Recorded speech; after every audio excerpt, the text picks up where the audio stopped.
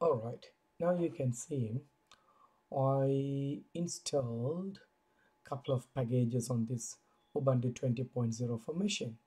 So you can see what I installed is technically MySQL client, and some Apache and some other applications, right? So this is what I installed: sudo apt Apache, MySQL client, MySQL server, PHP. Then the installation went well, so it's just the package installation. So as per the documentation, so the whole process why I am installing this one is to set up a model LMS system on this Linux virtual machine.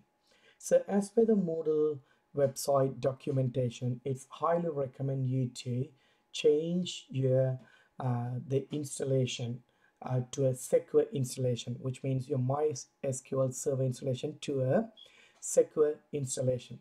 So when you say a secure installation, what does the secure installation means here?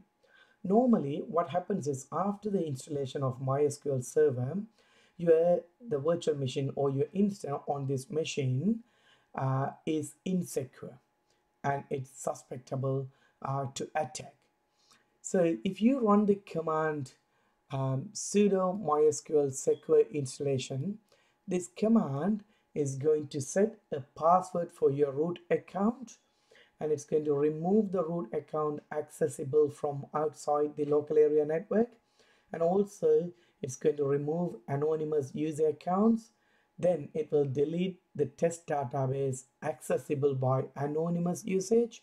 Finally, it will reload the user privilege table back to the system. So to prevent all the kind of cyber attacks and cyber incidents, so it's best to run the command and secure the instances. But I got into this problem.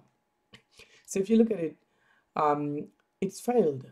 So I was trying to reset the password, but the password reset is failed. So set password has no significance for user root local, and the authentication method used doesn't store authentication data in the MySQL server. So you need to consider alter user instead if you want to change the authentication parameters. So I wasn't able to really fix it. I'm pretty new to MySQL, but I was doing networking and system admin stuff, but this is pretty new to me. So the option for us is to go to Google and do some search in Google to find out the alternative. So after a couple of attempts that I tried with different articles and different steps, but it didn't really go well for some reason. I don't know why. All the documentation suggested didn't have enough information. So I finally found a document that really helped me to do. So I'm just trying to do the same thing here so that I can fix this error message. So I wasn't able to move out from this screen. So what I've done is I'm going to restart a new session.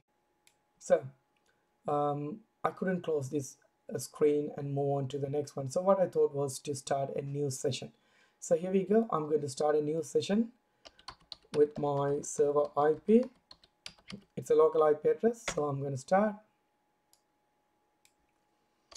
I'll enter the username and I will enter my password. There you go. So I'm going to use this terminal to continue and fix the error message. Right. Right. So my first command is I'm going to run, or I'm going to go into MySQL. So sudo MySQL and enter your root password. Right. Now I am in MySQL.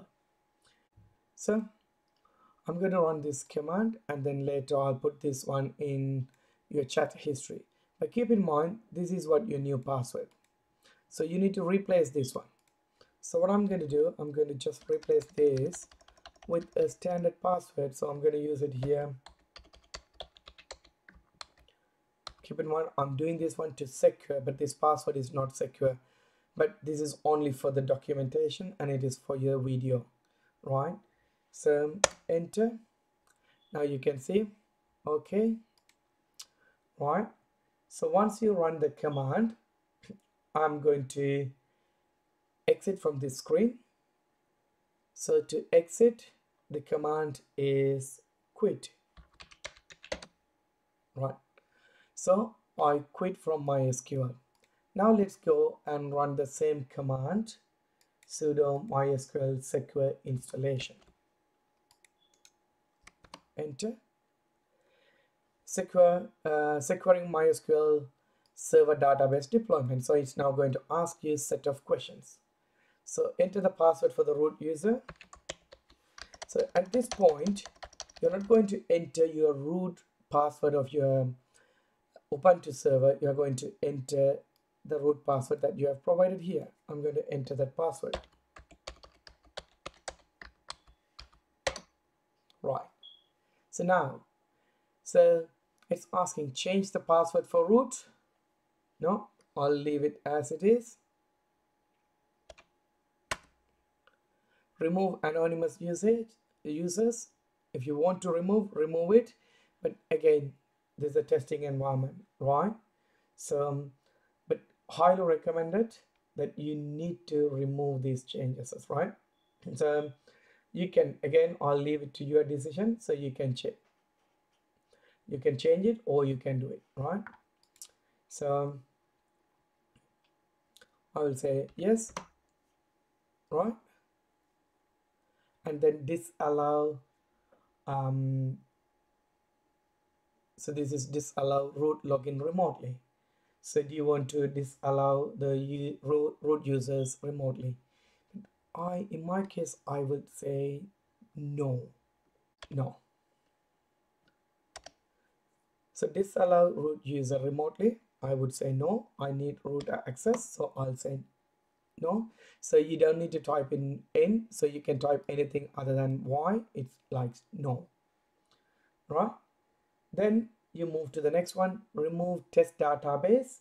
So if you want to remove the test database, you can say no.